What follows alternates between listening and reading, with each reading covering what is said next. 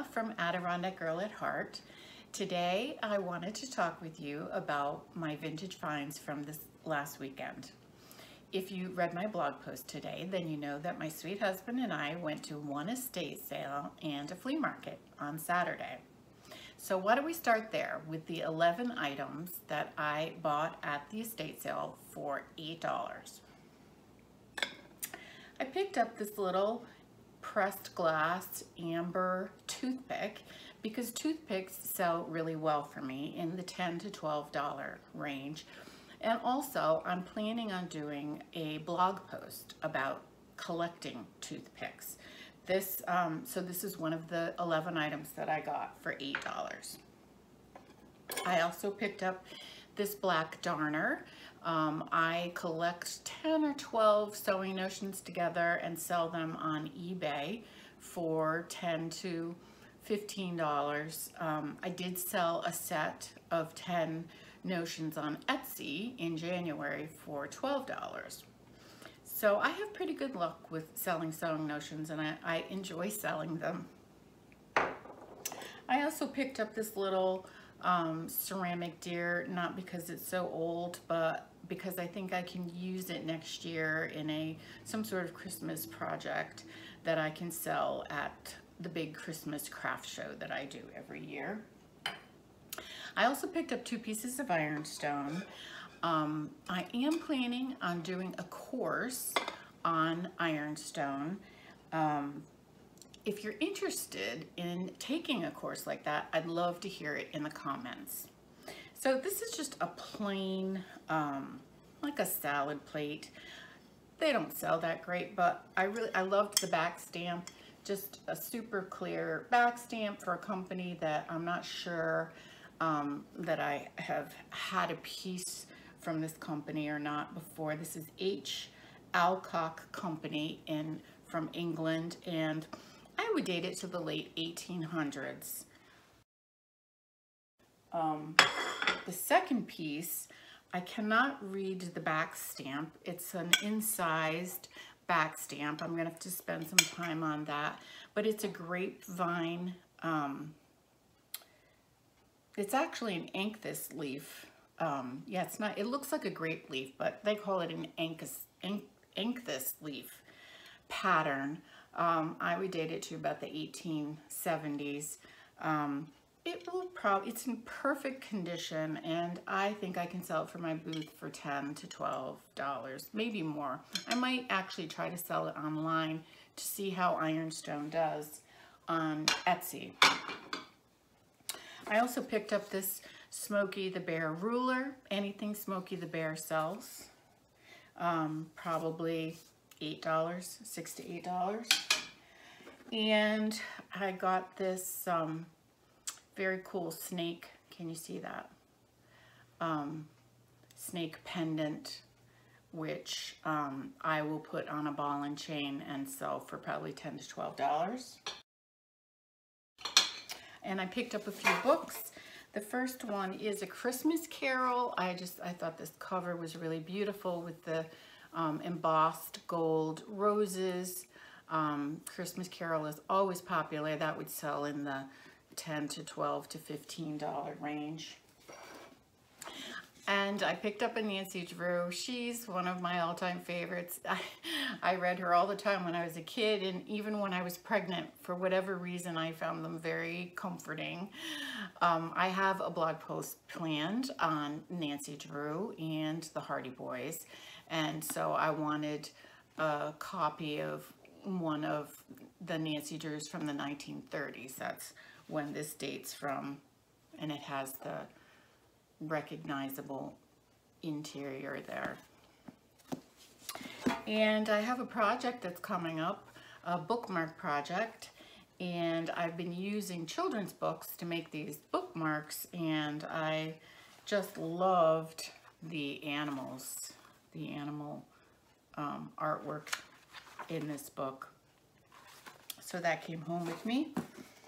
And the last item from the estate sale is this funky, rusty, I don't know, vent or something. But I thought this could be like the skirt of a junk angel, something like that. or I don't know, a candle holder or something.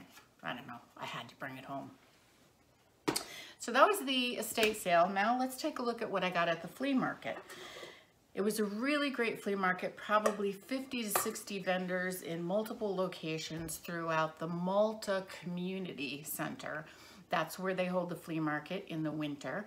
And in the summer, they're outside at the Malta Drive-In Theater. So like I said, it was really fun.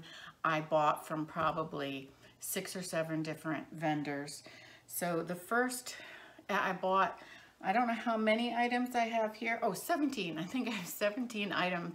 No, I paid $17. I'm not sure how many items, but from here on in, you're going to see what I got at the flea market.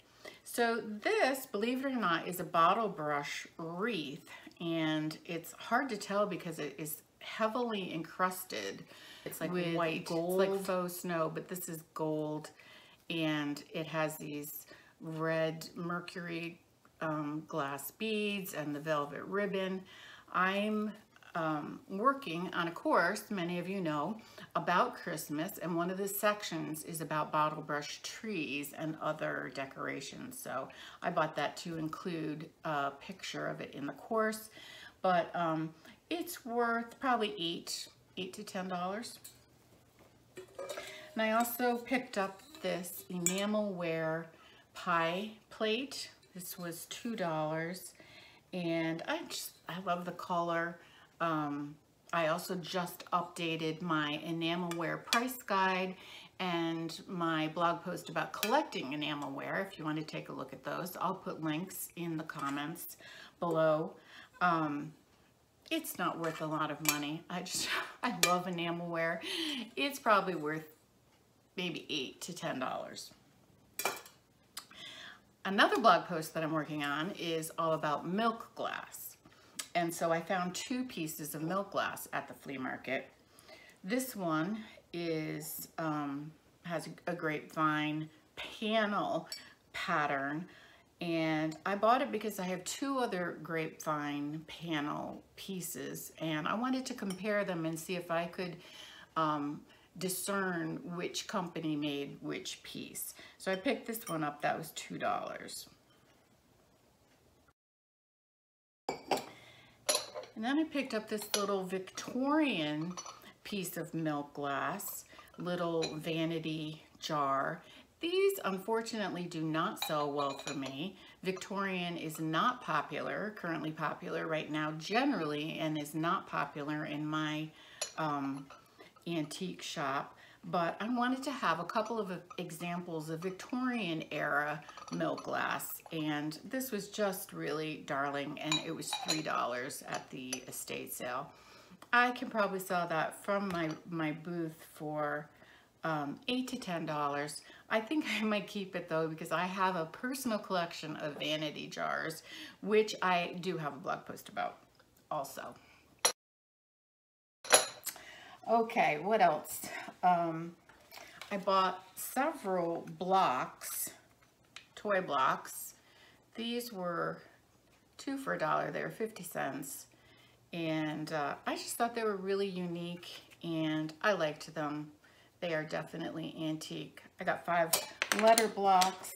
I got 2 of these. This one shows a duck with a, I guess that's a duck herder or duck farmer, and then a cow. I'm gonna do something with these. I don't know what. And then these 2, this is like a Cinderella coach kind of, and then, oops, this one's a train. So those were neat. I picked up some kind of fixture-y like things, gold, brass bits to hang projects, and I thought this was really interesting. This is an embossed jar. It's got castles and knights on the side. I hope you can see that. And the lid says Ivanhoe, from the kitchen of Ivanhoe Foods, Inc., Auburn, New York. Auburn is a few hours away from me. That was $2. I've never seen this one before. It still had the lid. Really interesting. Could be like a $15 to $20 item. And the last piece that I got at the flea market was this print, Beatrix Potter print. It's dated 1952. I am probably going to use this for a project of some kind, a mixed media art project. It was $1, so I really couldn't pass it up. I know you can relate. I know you understand about those things that you just can't pass up. So that's my finds from this past weekend. I hope your week is great and happy hunting.